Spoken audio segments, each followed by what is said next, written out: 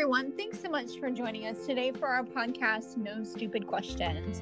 I'm Dr. Kim Bissell, the Southern Progress Endowed Professor in Magazine Journalism and the Associate Dean for Research in the College of Communication and Information Sciences, or CNIS, at the University of Alabama.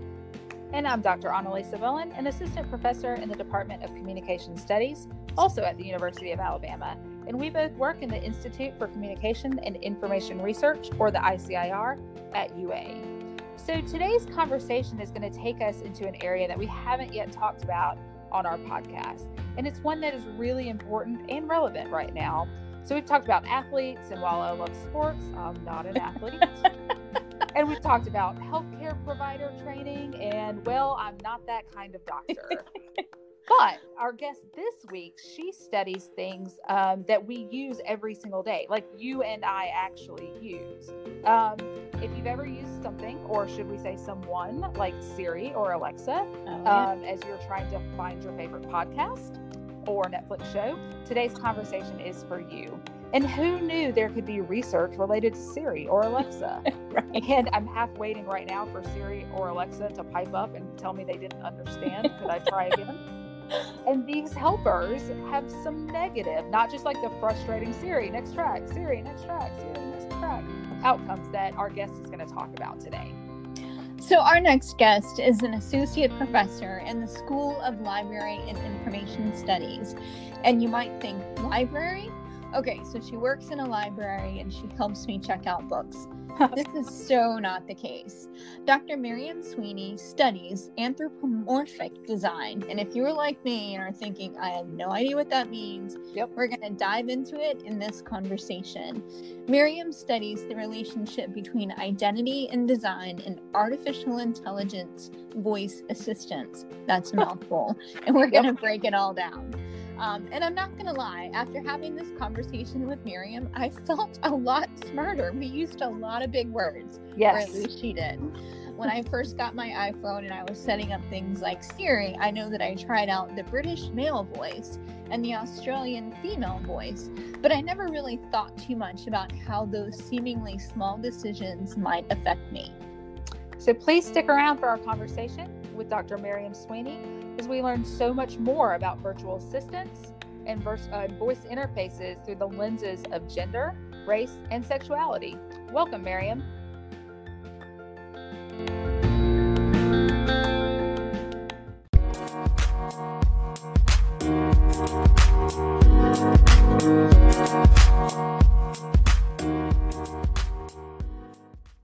Question is, I noticed that you do some work related to emojis and that it was recently World, that's not even national, but World Emoji Day. So we will talk about your research about race and emojis, but what is the last emoji that you used? Oh, wow. You know, I have to say, and I don't really want to even contextualize it, but like the spooky, the spooky ghost emoji has really gotten a lot of play in the last few weeks on my phone. So yeah. I'm going to have to track that one down. I think I'm going to like that. It's good. It kind of sticks out its tongue. So it's like spooky, but silly, but I don't know. There's a lot of function for that. So yeah. For sure. All right, so let's jump into this. If you could give us an elevator pitch on your research, that would be great. Sure. Well, as you all mentioned, I consider myself a critical digital media scholar. And so that kind of lives in an interdisciplinary space where I consider my home to be with the internet studies folks and also the media folks. There's a lot of overlap in there. And as you say, I'm interested in issues of particularly race and gender and sexuality, and how ideologies about those power structures shape the design, use, and meaning of technology. So I particularly look at things like virtual assistants. So that would be things like the Amazon Alexa or Apple Siri. So all these virtual assistants that we're probably used to, you know, in daily life. And then also other technologies that are similar to those that use anthropomorphic design. So computer programs that are designed to look or interact with you like a human does. And I'm really interested in the design of those technologies as humans and what we can, you know, kind of glean from how they're particularly designed to tell us things about gender, race, and sexuality. So that just sounds incredibly fascinating, and I cannot wait for your answer on this. If you had to come up with a headline for one of your more interesting findings, what would that be? Okay, sure. So virtual assistant design can tell us a lot about our cultural attitudes about race and gender. Maybe a sexier one is virtual assistant design can be quite racist and sexist, but doesn't have to be, right? But yeah, that's probably a finding that I come to a lot. Often these technologies are, designed as women, as female, sort of presenting technologies. And that's been, people ask that question a lot, like, hey, why are these all women, and the answers to that have to do a lot with our cultural expectations about, who performs different kinds of service roles and service labor. So yeah, it's a really interface design seems like, oh, how deep can that really go? But actually quite deep in terms of our cultural identity. So how did you get started doing this type of research? Great question. When I was a master's student, a long time ago now, back in the days. We're not telling. Yeah, that's right. No, we weren't telling. I remember when, I don't know if you all remember the Ms. Dewey search engine. Does that sound familiar to either of you? No. Okay, all right. Circa 2006. That was the time of a lot of these viral marketing campaigns. There was the Burger King chicken guy, and who did these viral videos.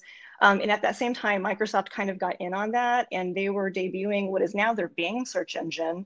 But at the time, to kind of make it sexy and get some cultural traction, they actually gave it kind of a sleek interface with a sexy virtual assistant called Ms. Dewey. And it was actually the actress Janina Gavankar, who is on a lot of sci-fi shows. She was on the L Word. She's been around, sort of the sci-fi loop. But at that time, she was the face of Ms. Dewey, and they recorded her, doing all these different little sketches. And then the search engine interface had her, when you would type in a search word, she would interact with it depending on what you typed. So it was kind of like this interactive search interface. And I remember seeing that and I was like, what is this? And just that question became what I wrote my dissertation about. So I focused on the design of that interface, and that kind of led me down a rabbit hole to learn about all the past interfaces, even things like Microsoft's Clippy, is considered like the chat bots and things like that. And then now, of course, virtual assistants are all around us. They're integrated into everything, maybe not embodied, but, how many of us are talking to Siri or Alexa or something else all the time? So I remember, what is the navigation, early navigation, I guess, where you could pick your voice, who was talking to you. Oh, yeah. Sure. Like on Siri? Well, I don't use Siri because I'm not that fancy. But yeah, basically. So, I always picked a British guy. Yeah, where you pick a guy or a girl or some sort of accent that you found helpful, I guess. So do you look at not only I guess what the options are and what that says, but also who is picking what? Yeah, good questions. Yes, I also like to default to a British male voice as well. I don't know, that feels soothing to me. It's fine. There's probably a psychology, analysis of that. But yeah, so I do look though at the way the interface prioritizes particular options through sort of default voices. So even though a lot of these systems now do have, there's sort of an increasing, amount of customization that you can do with picking different voices. Historically that's been less true, but also who gets to be the default, right? And so even when there's more options like that, like when you get your Jeeves option, right? There's usually the woman option is the first choice. It's the default setting. So you have to opt out of that, right, to get to a different option. So that's the kind of, so I really focus in my work more around sort of the design aspects of it. But your question about who is picking what is also very interesting. and probably demands its own study. Yeah, for sure.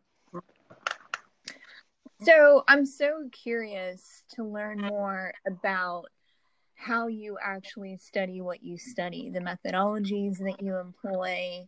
Can you shed a little bit of light on that whole process? Sure. The smart ass in me is like, very carefully is how I study it. I can't resist. I'm so sorry.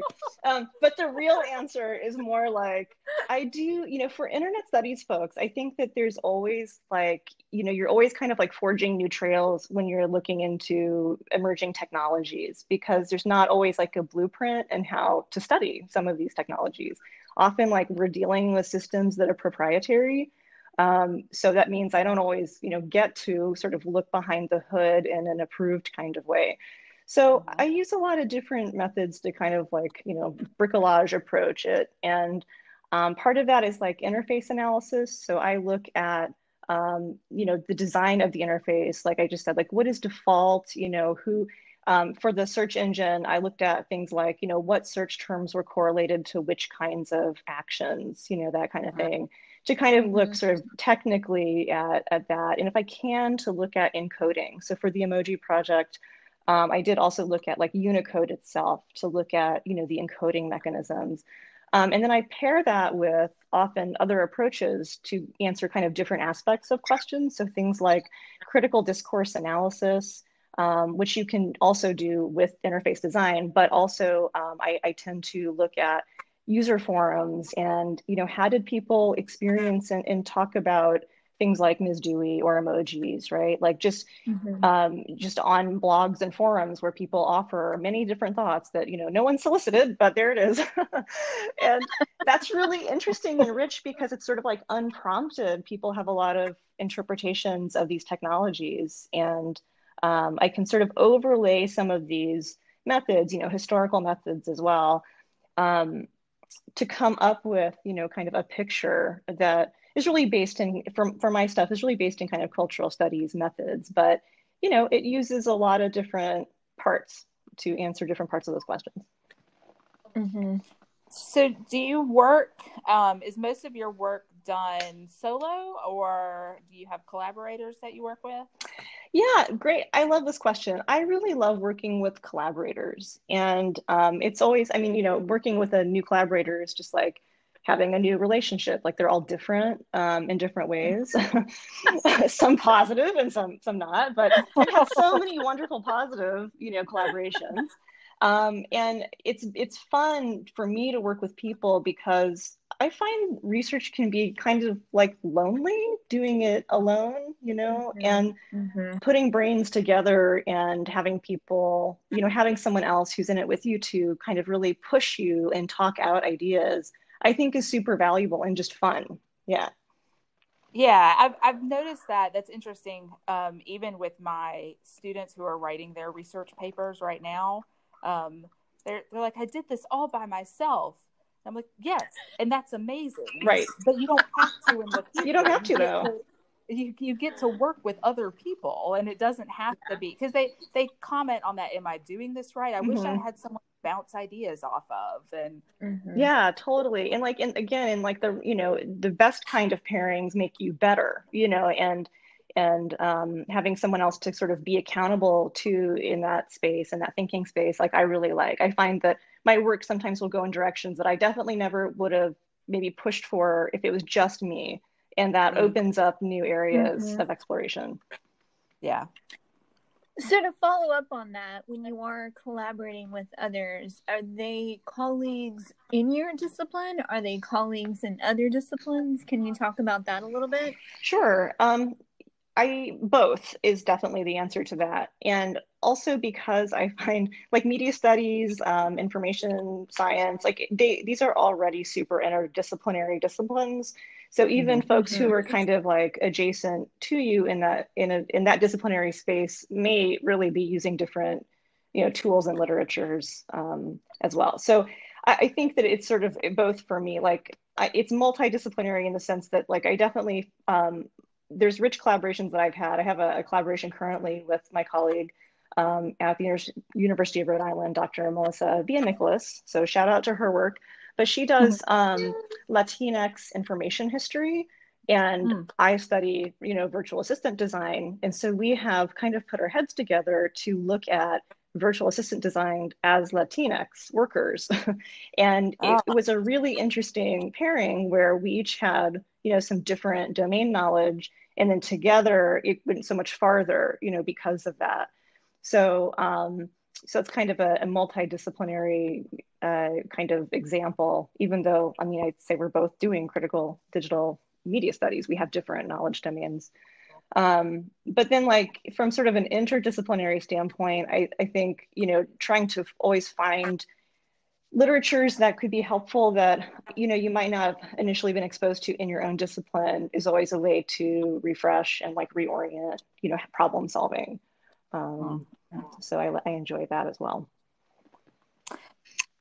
So one of the things that you have mentioned a couple of times is critical approaches to research. And one of the questions that we have is, how does your research contribute to social justice? Yes, an important question, especially sort of in this political moment, right? Where we have so many, obviously so many pressing social issues have come boiled to the fore here. Yeah, I feel like questions I study in my research often have to do with technology as an extension of power structures and power systems. So if we're asking questions about things like whiteness or how do ideas about race manifest themselves or shape technology design? Those kinds of questions are often sort of central to what I'm exploring, because technology is often thought, I think we take for granted, the technologies that we use, oh, they're just there, that's just your computer. What would that have to do with race, right? Or what would that have to do with gender? But, actually these technologies are completely, they do, embody and also reinforce different kinds of power arrangements. So, so I guess the answer to this question is, I'm not sure that I, classify this work as this is diversity work, but this is work that is engaged in making visible power structures in our technologies that are often taken for granted, with the idea that we would want to intervene on that to make a better world. We would want to change, if our technology has been identified as, as sexist or as reinforcing, racial inequity, then that, of course, we have to be able to really clearly identify that before we can intervene on it and shift it. Yeah, for sure. Well, this is a really naive statement, but I'm not sure that, so many of us who are just on the computers interacting with virtual assistants and all that sort of thing would even think about all the things that you just said about power structure and how it all ties in together. So it really is so fascinating, but such important work. It's just so cool to hear all the stuff that you do. Well, thanks. And this is why we definitely have to talk across disciplines, and kind of include each other in the conversations, because I do think we're all asking different questions about similar technologies. And that having the literacy kind of back and forth, it can only strengthen, that it's not enough for just particular domain silos to care about, questions of technology and inequity. So we definitely need to be working across STEM and, other kinds of fields to open that up as another way to understand expertise in those areas. Certainly. Yeah. So if you've been studying this for several years. Yeah. And several, yes. Technology has changed so much. Yeah. Where do you think it's going? And do you think that your work is doing that intervention? And have you seen kind of a change to have more thoughtful technology? Oh, for sure. It's interesting when I feel like when I started this kind of line of inquiry as a graduate student, then my job was to convince people that we should care about virtual assistants because they weren't totally, integrated into everything. And now that is not a challenge. Now it's homes are being built with Alexa integration. You can't buy appliances that don't also, connect to Internet of Things, right? That this is all more and more mainstream. So the challenge now is not to convince people that it matters, but I do think that there is, as these become more ubiquitous, and also as we find ourselves in a moment where I think there's actually a lot of public scrutiny around technology and emerging technology right now, a lot of pushback on like facial recognition technologies and and ideas about like algorithmic bias, like these are becoming more public, conversations that are happening. And also with like Facebook and the 2016 election, there's a lot of calls for like accountability in tech and all of this stuff. And so I think that that's great, and also kind of an entryway into sort of the next phase of this research, where I'm starting to see that folks are coming up with different kinds of interventions, and those in of themselves are really interesting to start exploring. So there's like a project called Q, the genderless virtual assistant.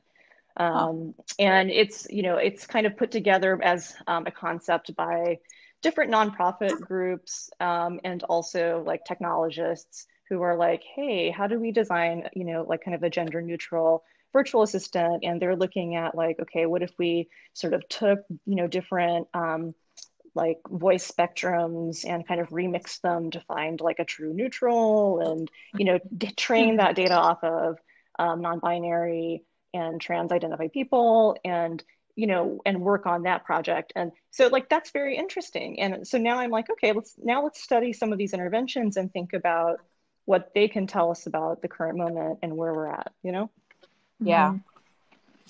So shifting gears just a little bit, we've been working from home for 4.5 months-ish, around that.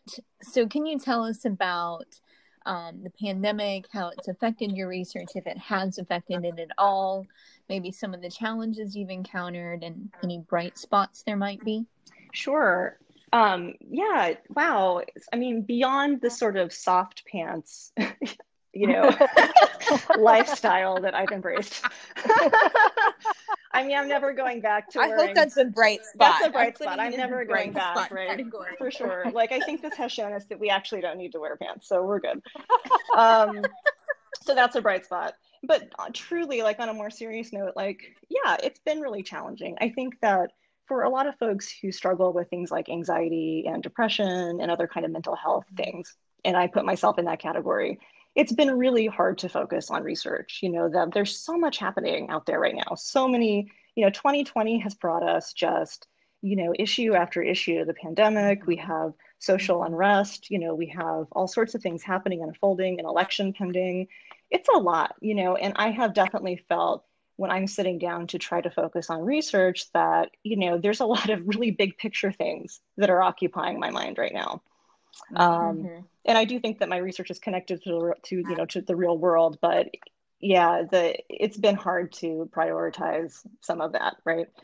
And I think too that I've noticed in some academic circles, like things have not slowed down, Like I remember there was like a time like, when the protests were really starting and unfolding and hitting hard, it's like calls for papers are like going through my inbox.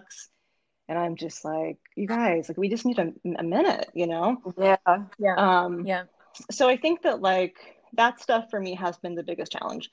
And like research is labor, like it's work. And we've had a lot of disruptions in work.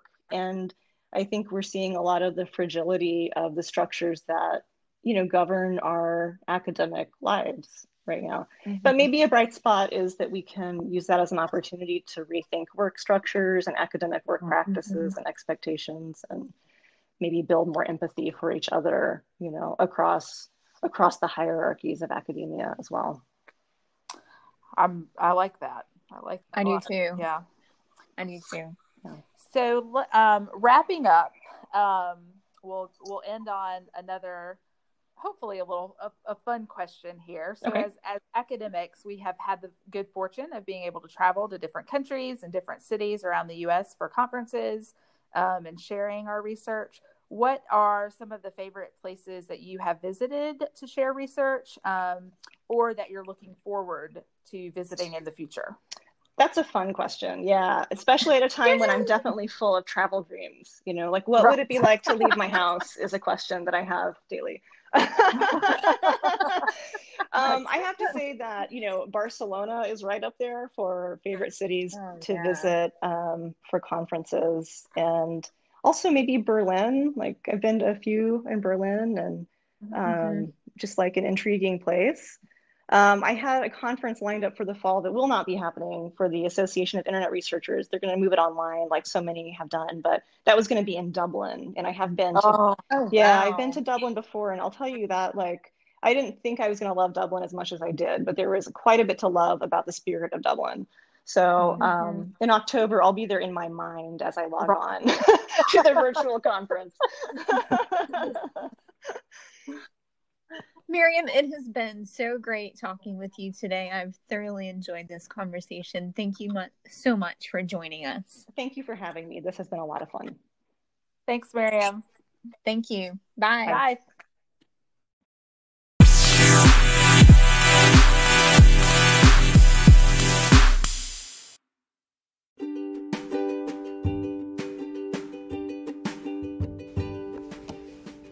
Thank you so much for joining us today in our conversation with Dr. Miriam Sweeney. I have to be honest, I learned so much over the course of this conversation, and I learned more about how the technology I use every single day can be affecting me and affecting others who use it.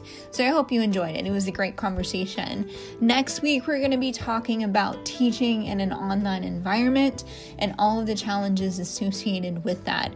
We have all pivoted to remote learning and virtual learning, and it's a challenging thing. So our next two guests are going to help us navigate that whole platform. So hope to see you next week. Thanks so much for listening.